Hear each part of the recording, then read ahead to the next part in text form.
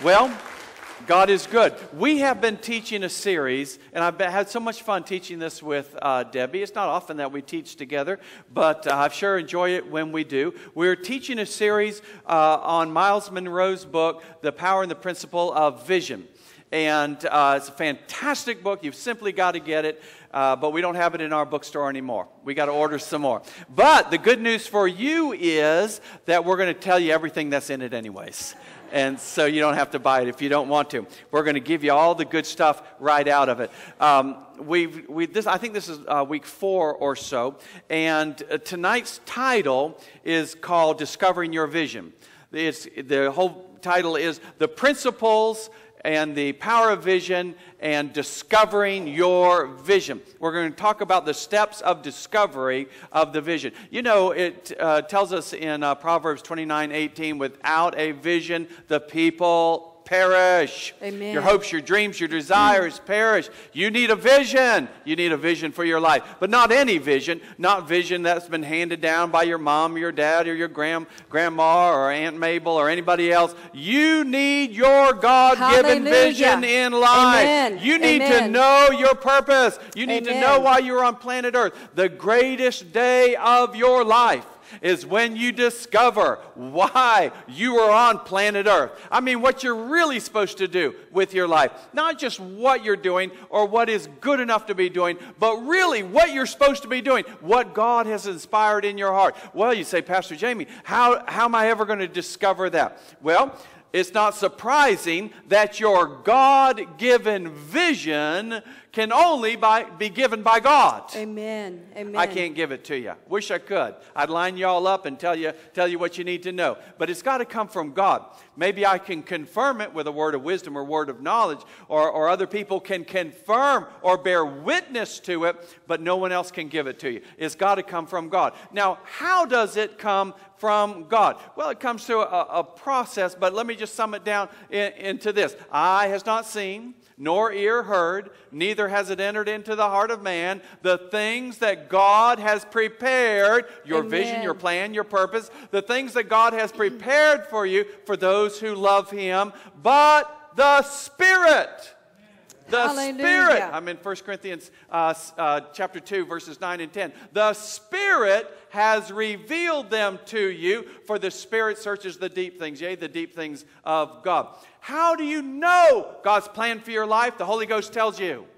Yes. And last week we talked about, I'm kind of rambling on the review. Sorry, Deb. It's good. But good stuff. last week we talked about the importance of the anointing of the Holy Ghost, the gifts of the Spirit, the operation of the Spirit in your life. You know, the vision of this church, if we're going to put it in a line, is to help you find and fulfill your God-given purpose in life. Yeah. That's the vision of Grandview Church, to help you find and fulfill your God-given purpose in life. Well, it's not surprising then that one of our distinctives as a church is to be a Pentecostal, Holy Ghost, Spirit-filled church. That's why when we have our times of prayer, our times of worship, our times of praise since day one, we've always had an experience in the Spirit. Gifts of the Spirit operate. Worship in the Spirit operates. Why? Because in those times when the gifts of the Spirit and the operation of the Spirit is active in the congregation of the church, that's when God begins to reveal things to you by His Spirit. You see, it's not just all show. It's not just all pointless. It is God speaking into your life what you need to know to fulfill His purpose in your life. Amen. Amen. Does that make sense to you? I hope you understand that. That's why I think that's why the New Testament church is the Spirit-filled church. Amen. But another thing about why do we, when we come in here, that we take time to sing in the Spirit, that we take time to wait on the Holy Spirit. This is not in our notes for tonight, so the Holy Ghost is in charge. Amen. But the reason that we do that, do you know you will grow in your gifts and your callings by association? Yes. Who you associate with. Say it again. That's true. You will grow in your gifts, your callings, your anointings, your potential. Potential is what God has planned, but you haven't realized it yet. But you can grow in that by your associations, or you can die in it by your associations. That is big. Yes. So when you're coming into the house, and we take that time, precious time, to get beyond this realm and to get into the heavenly realm with God, the reason, other than, yes, God is visiting us, but the other reason is because it causes you to grow in the things of the Spirit. Yes. Too much of the church, we say, well, you know, you do that at home. Don't do it in the sanctuary. You worship in the Spirit at home. But I know from experience that if we leave it to home, for the most part, we're not going to do it. Amen? Why? Because the enemy wants to shut that down. The enemy wants to shut down your callings and your purpose and your vision. He is looking for every opportunity to stop it, to take the excitement out of you. But if you have time and you will be deliberate to cultivate, develop what is in that spirit, man, I'm going to tell you, nobody will be able to shut your vision down. That's right. Amen? You know, the operation of the Spirit has made such a difference in my life that I was raised in church, a very liberal church. I was in every church meeting you could possibly be in, every activity you could possibly be in. I had great friends in my church experience. But you know, when we graduated high school and everybody went their separate ways, some to work, some to college, here and there and everywhere, once my friends were gone, my purpose in church was gone. And in my college years, I went to church at Christmas, I went to church at Easter, but I did not make that church my home, my house of worship. Why? Because it lost significance for me. Right. I still believed in Jesus. I still loved the things of God, but it lost it. But then I met and married a Pentecostal girl, and then I was raised up. I was raised up in my spiritual life under the anointing of an awesome Pentecostal preacher sitting right there. And you know what? If y'all walked out on me tonight, I would not be moved in my spirit. I would still worship God, love God, live for God. And so I got fixed in my spiritual life when I got full of the Holy Ghost. Amen. Anybody Amen. have that experience? Okay, praise the Lord. Talking to the right crew. Well, listen, we got to quickly, Deb, we got to do this tonight. Hey, it's not my fault. I know. It's not. I know. But we just have a lot of fun up here. But we got to talk about other. Discovering your vision. Hallelujah. And let's talk about the steps of discovery. Steps of discovery. Let's just go through them. 1, 2, 3, 4, 5. Does that sound good to you? Sure. Okay. Steps of discovery. Number 1, if you're taking notes, write this down. Here's the first one. Number 1, eliminate distractions. Amen. You need time to discover God's plan. You need what we call creative time. You need time to be able to think creatively. Yes. And you've got to get away from the phone, get away from the television, get away from the distraction. Do you know statistically that 70% of your day is spent with distractions? Just people interrupting you. Phone rings, somebody knocks on the door, something or other. But listen, you need quiet time. But I don't just call it quiet time because you tend to fall asleep in quiet time. I call it creative time. You need time when you can think creatively. Amen. I mean, think big. Believe big. Think abundantly above all. You know, you need that time to be creative. So number 1, you have to eliminate distractions. I've heard of ministers who take time at the beginning of every year and they go off to some place, a retreat of some place, and they just get hold of the mind of God. Well, I think that's fantastic. But listen, you got to be careful that you're not going to some place that's so interesting to you that becomes the distraction. You know, I would recommend you stay in what's familiar so you're not distracted by your environment, but just make sure that you have time to yourself. Amen. Okay? Amen. I love what Proverbs 29, verse 18 says in the Message. And you know it from the King James, it says, where there is no vision, the people perish. But he that keepeth the law, happy is he. Now, this is what it says out of the Message. If people cannot see what God is doing, they stumble all over themselves. True. Mm-hmm. If you don't know that what God has for you to do, you will dab in this a little bit, you'll dab in that a little bit, and you step away from it and say, wait a minute, who am I? Mm-hmm. And so we can have our hands in many things, but not be a master at anything. Yes. God wants us to be a master at what he called us to. Yes. And if he's going to hold us accountable when we stand before him, and he is, of what he has put in our hearts, he is going to reveal it to us, number one, if we get quiet enough to hear. Amen? Or number two, you got to find your true self. You got to be true to you. And then you got to realize who you are connected to. Yes. And on top of that, you got to realize who put the dream, who put the vision inside of you. We are talking about God Almighty. We're not talking about Uncle Joe, Aunt Sally, Mom or Dad, but we're talking the one who formed you, created you. He made you perfect, perfect and complete. We are complete in him.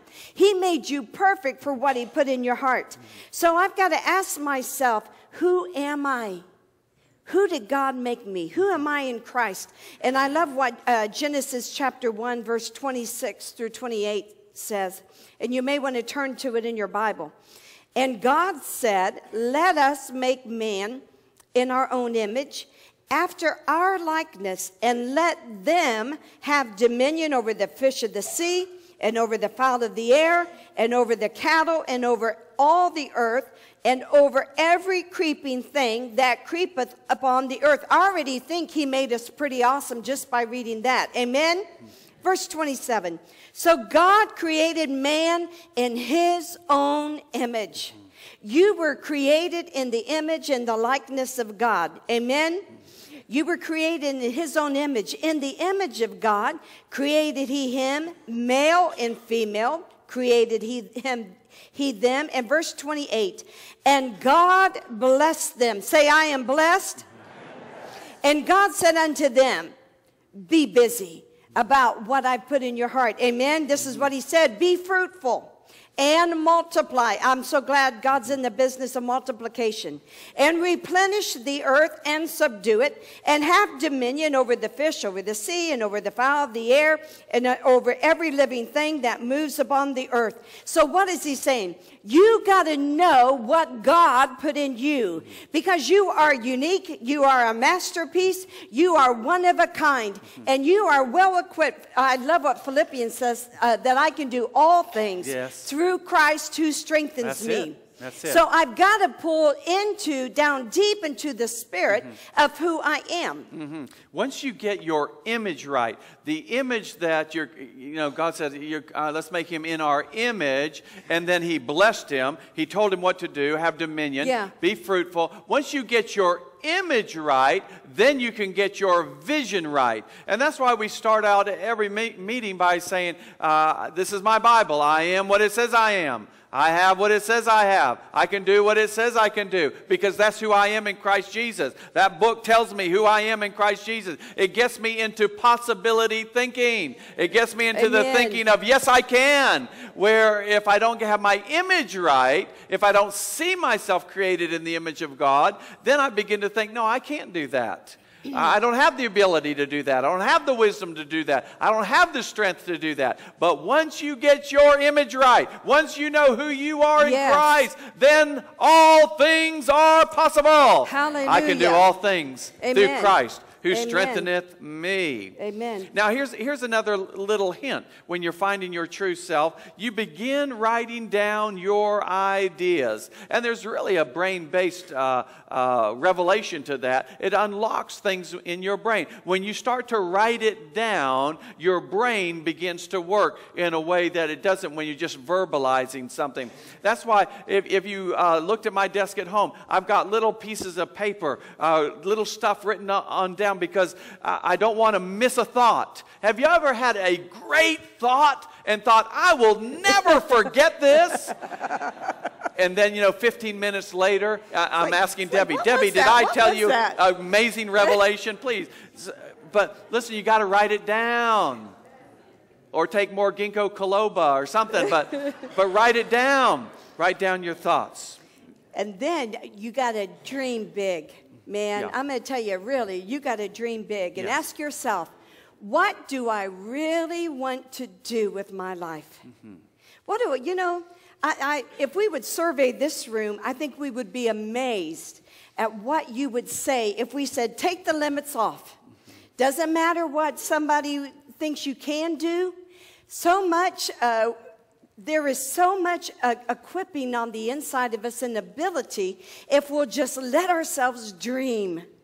Too often we are basing our future based on what happened yesterday. But if we'll just allow ourselves to get quiet, hear what God is saying, and say, okay, what do I really, really, really want to do with my life? What would I do even if I wasn't being paid for it? I would want to do that. And not only would I want to do it, but I would want to do it very well.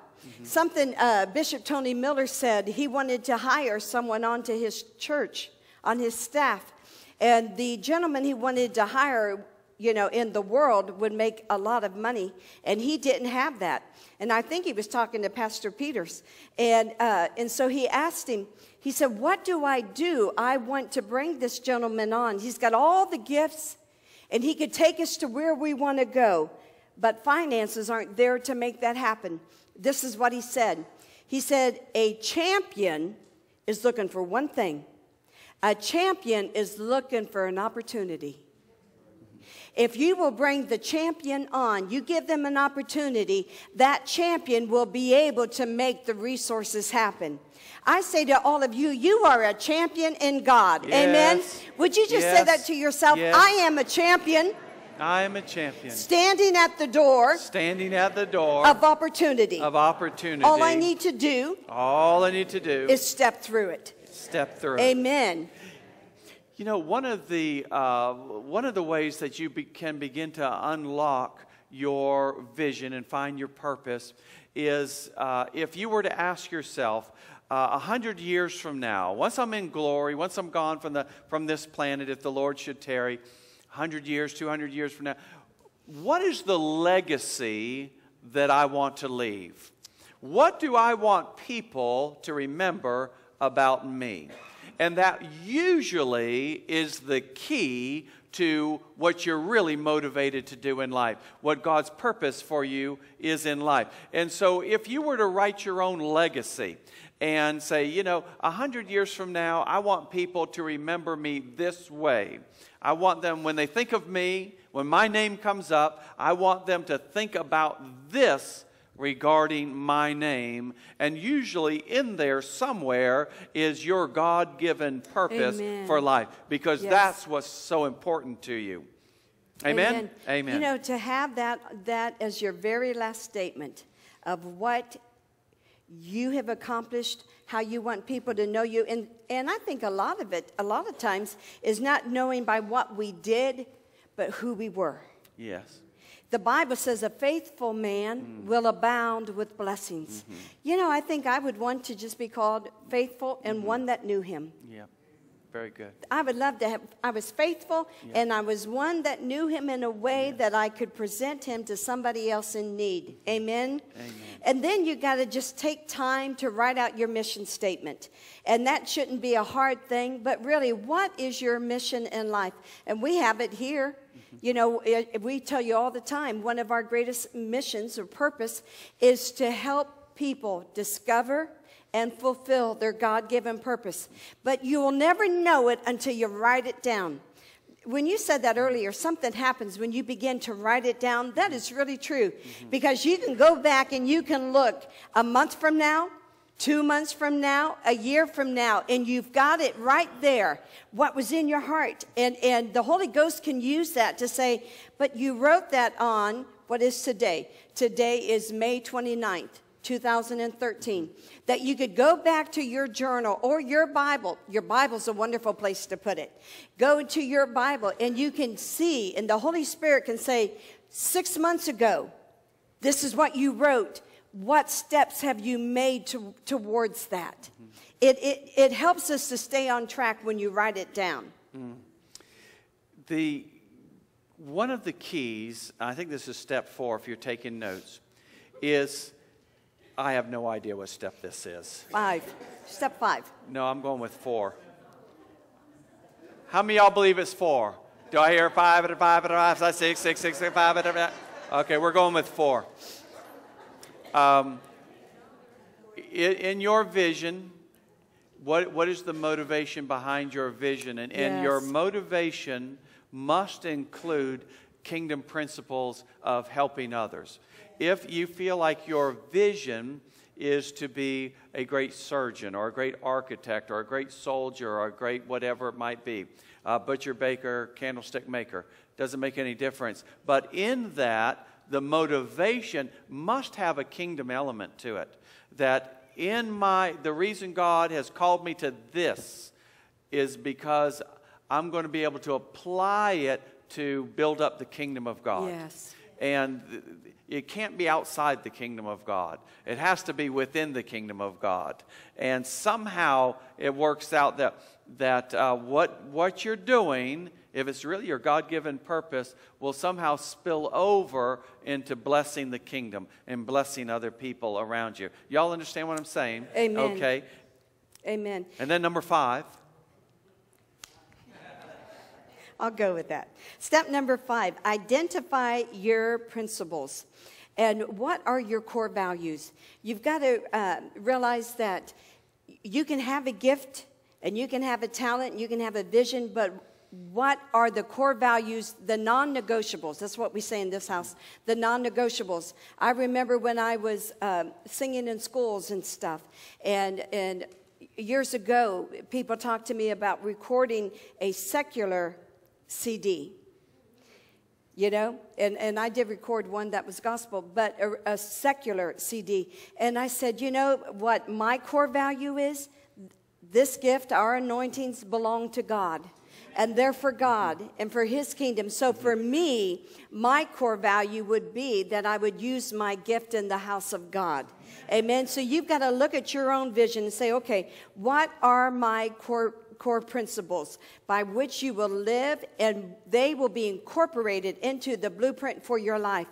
So, you know, there's many ways to do maybe what you've got in your heart, George, with your gift in calling. But you know that yours is for the church.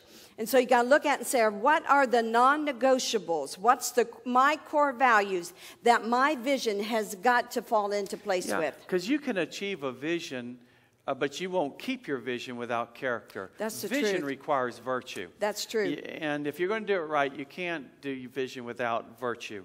Step 6, choose your goals and objectives. Step 7, identify your resources. But I want to close tonight on step 8, which is simply to commit to your vision. Amen. You have to commit to your vision. Proverbs 16:3 says, "Commit thy works unto the Lord, and thy thoughts shall be established."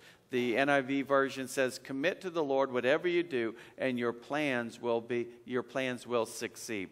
You have got to jump into the deep end of the pool.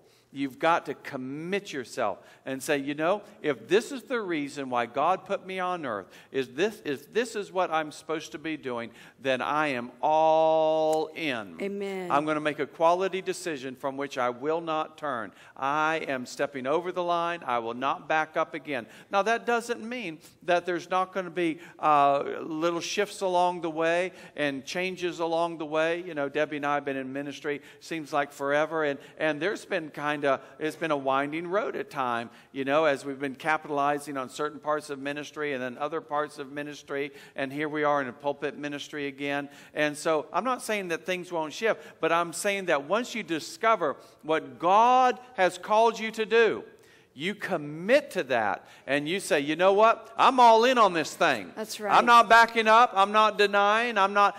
Listen, you know why you have to commit? Because there's 1,000 reasons every day to quit. Yes. There's high waves. there's windy, there's all sorts of things that there's going to be 1,000 reasons speaking in your ears saying, you know what, it's not worth it. It's too hard. It takes too much time, too much energy, too much money. Quit, stop, don't try so hard. Back up. But there's no plan B. No plan B. No plan B. I'm all in. I'm all in. Are y'all all in?